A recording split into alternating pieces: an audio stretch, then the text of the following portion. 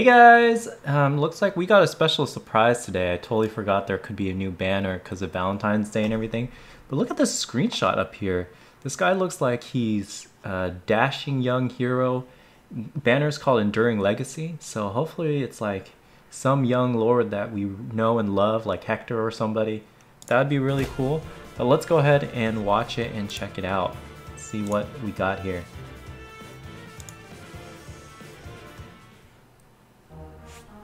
Alright. Ooh, Knight Defender. Oh, I like her design a lot. Okay, Annand. Genealogy of the Holy War. Okay. So it's a game that we've never got here in the US. Hopefully we will. I'm really hoping we do get Genealogy because it has Reinhardt. Probably the main reason why, right?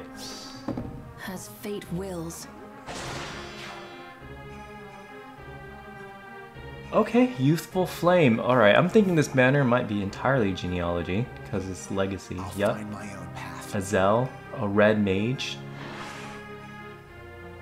Okay, Sparkling Tome and Dual Infantry 4. Nice. Nice. Come back and we'll take a look at those after we see everything here. Alright, here's the axe user. Looks great. Lex, okay, strong name like Lex Luthor. Oh, oh my god, guys. A axe cavalry unit. That's actually strong because he's new. We don't have a lot of strong axe cavalry units. We have a lot of weak axe cavalry units. Oh. Okay, she's pretty and look at those thighs. And unfortunately, she's a blue lance flyer, so it's one of the most common unit types is the blue lance flyer. But look, we get this new villain. Oh my god, I had to pause it for this. So that's kind of on the original Book 5 trailer. Right, those are the 4 units, so it doesn't look like there's a new unit. Maybe that boss unit's the new unit. Lex is the one who's going to be 4 stars. Alright. And is this... yeah, if you summon 40, you get 1 for free. It looks like 2 of them are red. But first, let's go back and we'll take a look at Annand's skill set.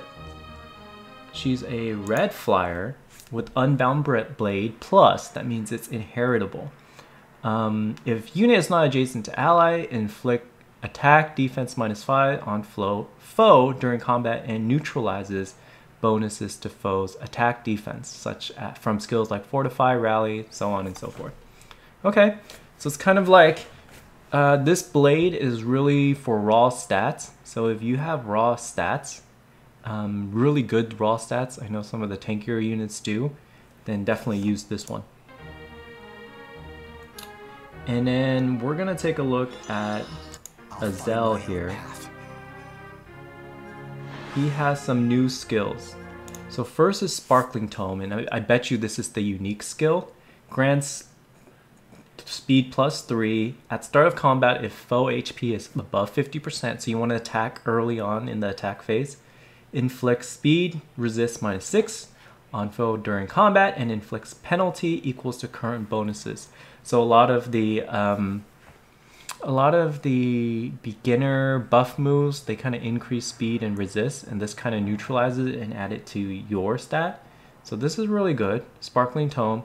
But here's the best inheritable skill, our Dual Infantry.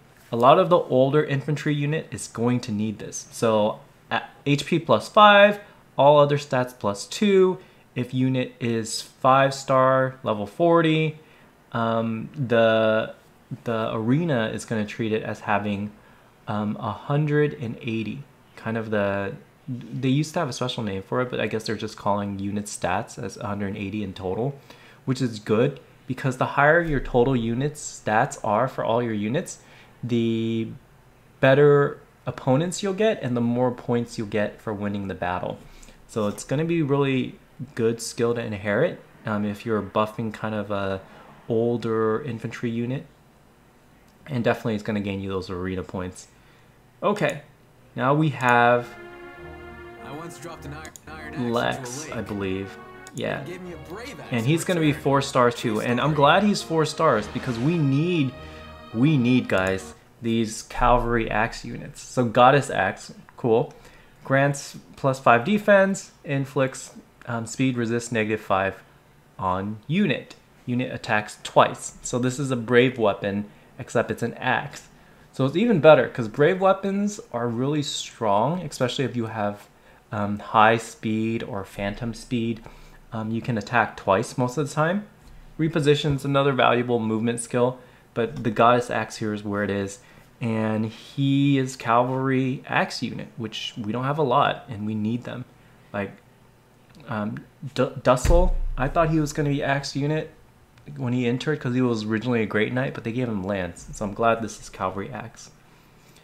And then the equivalent of the dual infantry here, we have dual flying. So for the older flyers, let's say you're using Cordelia, she's very popular because she has kind of the brave lance effect.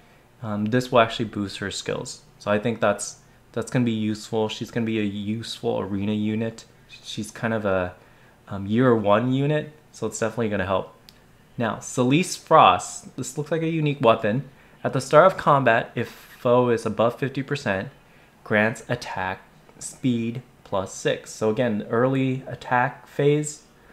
If unit is within 2 spaces of support partner, unit initiates combat, unit attacks twice. So it's a brave weapon without a penalty. All you have to do is be in the range of your support partner.